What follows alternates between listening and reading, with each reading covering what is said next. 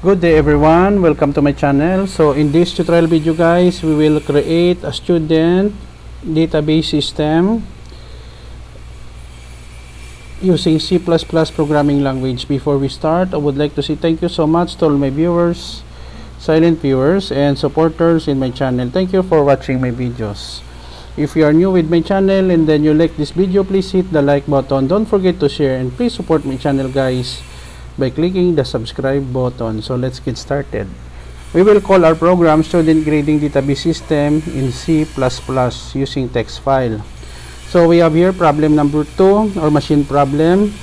Create a student grading system using a text file which allows the user to add record, view student record, edit student record, find student record, remove or delete student record in the text file database in C++. So basically this is the basic database application, or sometimes called CRUD.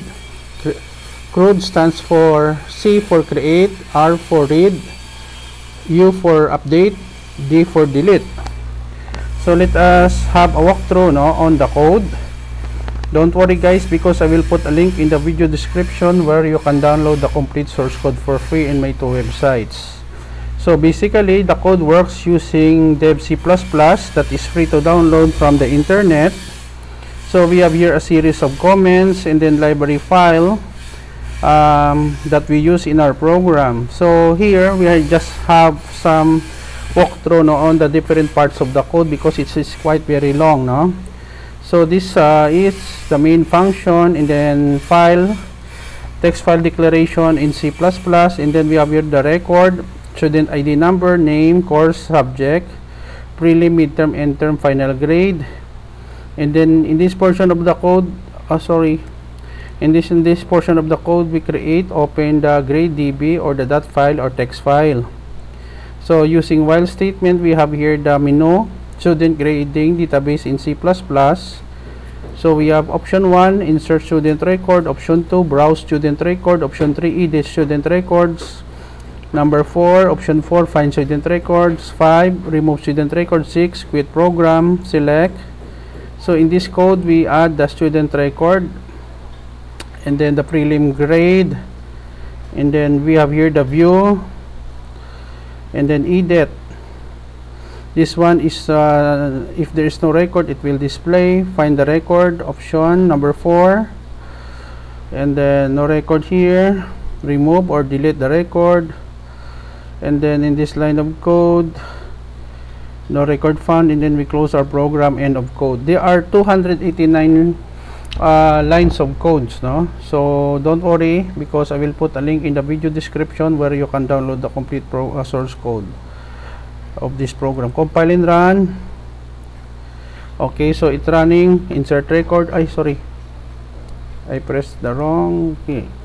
1, let's say 1 2 3. Student name Jake, Pomperada, course BS Computer Science, subject C++, programming, prelim grade 90, 78, 83. Okay, so add another record. Yes, 4 5 6, Juliana Ray Pomperada, course BS Information, Technology, subject Web Development,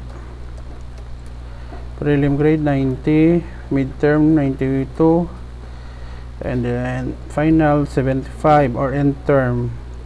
The student final grade is 85. Add new record, no. To view the record, so we have here Samuel, Jake, and Juliana. So let's say we will delete the record of Jacob Samuel Pomperada 1 2 3 4 5. So edit first 3 1 2 3 4 5. Okay, 1 2 3 4 5. Name Joy Tan, course B is management. Prelim grade 90, midterm 90, 67, and term. Student final grade is 79. Add new record, no. Hit number 2 to browse. So updated na, it is already updated now. The ID of 12345 by Joy Tan. Press any key.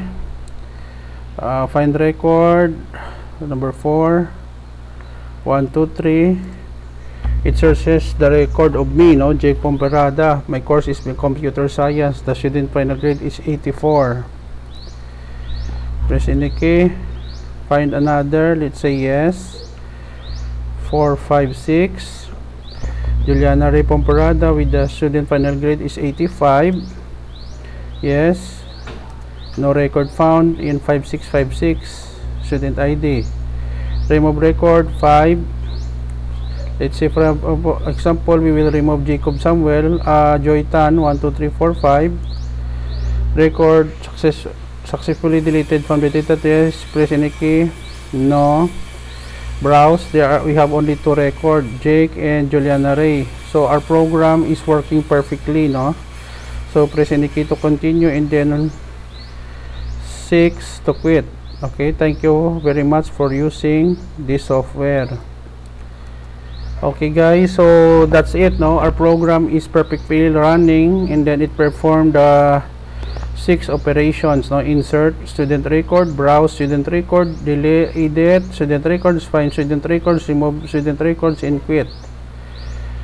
Okay, so this is the end of our tutorial video on how to create student grading database system in C++ programming language. Okay, so thank you so much guys for watching. I hope that you have learned something new on how to use basic database operation, CRUD, and the use of text file. I will put a link in the video description where you can download the complete source code for free in my 2 websites. Thank you so much again for watching. Don't forget to like, share, and please support my channel guys if you are new by clicking the subscribe button. See you in the next video tutorial guys. This is your friend Jake saying bye bye for now.